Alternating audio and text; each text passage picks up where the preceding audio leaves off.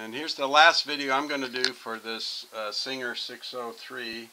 I wanted to show you the inside with the machine working, kind of a tour of the inside. There's a lot of videos on YouTube that show everything about the unit, the tension, the bobbin winder, stitching, but I've loosened some top screws here, and you just lift the top plate off just like that. So there's two screws, and you just loosen them and the whole top plate lifts off.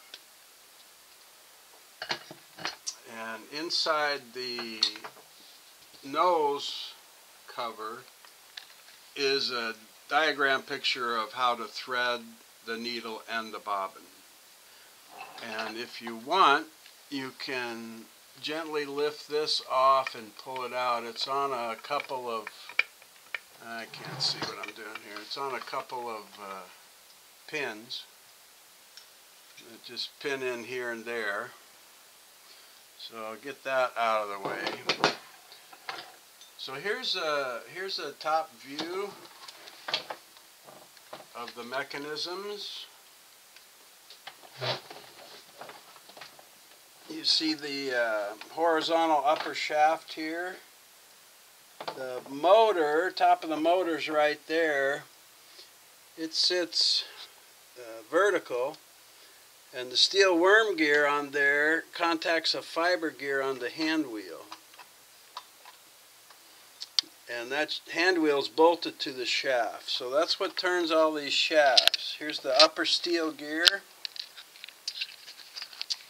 Concentric gear with a shaft I'll show you later that goes down to the bottom. This is the small cam stack.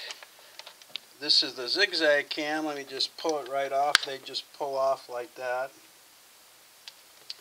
You can see this is the swing mechanism for zigzag stitching. This is going to rock the needle, this part. This is going to turn gears that make the needle go up and down. And I'll show you all this running. But when you're up here and you're changing the settings, you see it's moving these mechanisms. So there's a 3 width stitch, 4 width stitch, 5 width. And this arm is what will control the needle to swing back and forth. If we come up to the front of the unit now, the head,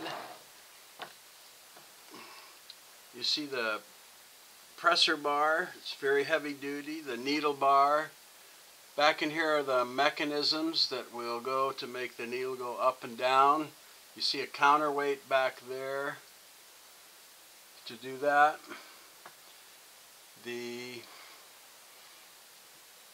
When I put it in zigzag, you'll see that this is what makes helps the needle swing back and forth. There's the lifter. There's the bobbin holder. So let me run this slowly here, and we'll have the videographer go over it and kind of show what. There it goes. You see that front end as it lifts the needle up and down, going around. Let me put the cam back on here and we'll do a little zigzag. I'll put the zigzag all the way to 5 so you can really see the swing of the needle. You see the front end and the needle bar and the bobbin down below. Down in this area, you'll be able to see that needle bar swinging back and forth. See it swinging there? Yeah. And of course, when you lock it back into straight stitch, it just goes up and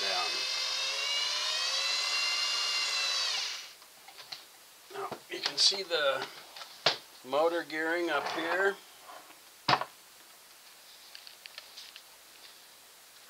The end of the shaft. The motor turns that steel worm gear directly to the hand wheel, which goes directly to the shaft. This concentric, when you're watching this gear go and up and down, I'll show you the shaft below. It comes down, and then there's a bottom shaft that goes over to work the feed dogs and the hook.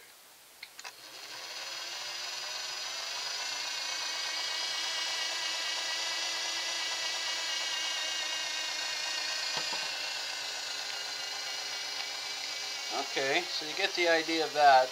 What a beautiful heavy-duty all-steel. I don't even know if you could find something made this way or what it would cost. Now let me turn this on its back here, and I'll open up the bottom, and we can see the bottom in action here, maybe. So take this little retaining nut, and you want to get in here a couple times a year or more to oil it and lube it, depending on how much you sew. So we take that off. Take off this drip plate. Just a steel plate that's lined with kind of a heavy-duty felt.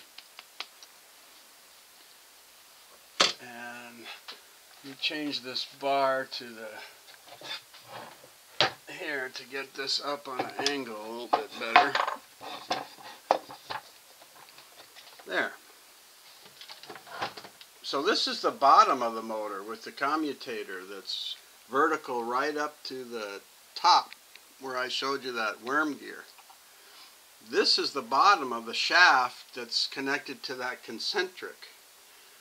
And there's a gear on the end of it.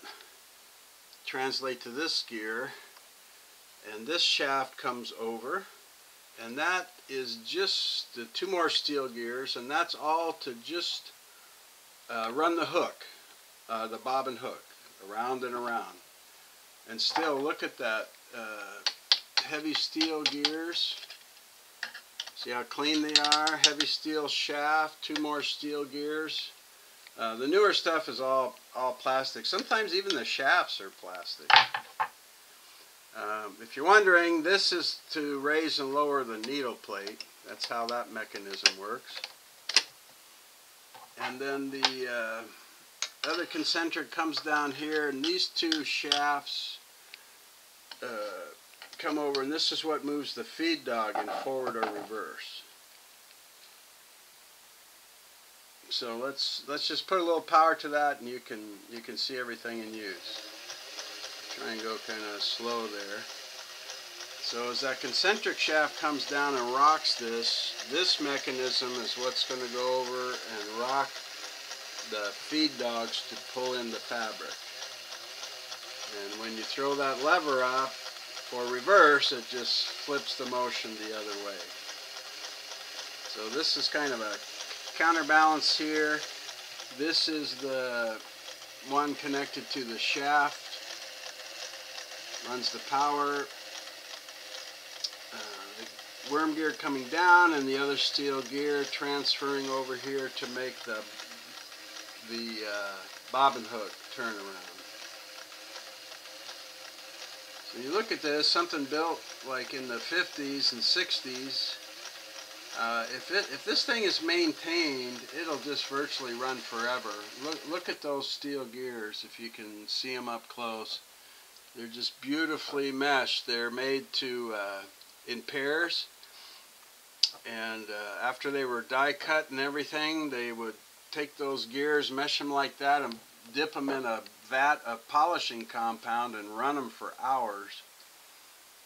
And that's why when you service these, you never want to take the gears away from each other. If you do, you've got to mark them real good.